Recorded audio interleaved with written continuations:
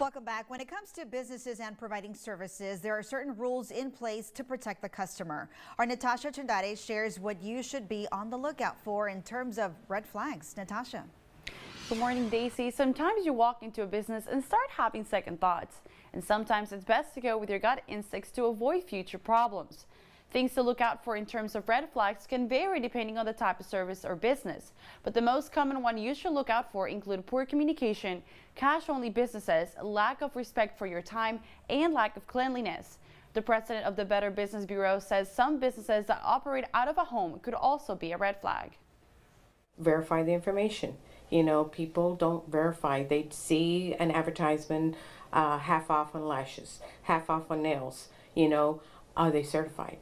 Are they licensed? You know, verify that information with that person you're dealing with. Martinez says it's always a good idea to ask for their license number if you have doubts.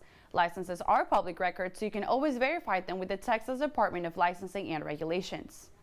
We will share the story on our website, valleycentral.com. Reporting from the newsroom, I'm Natasha Trindade.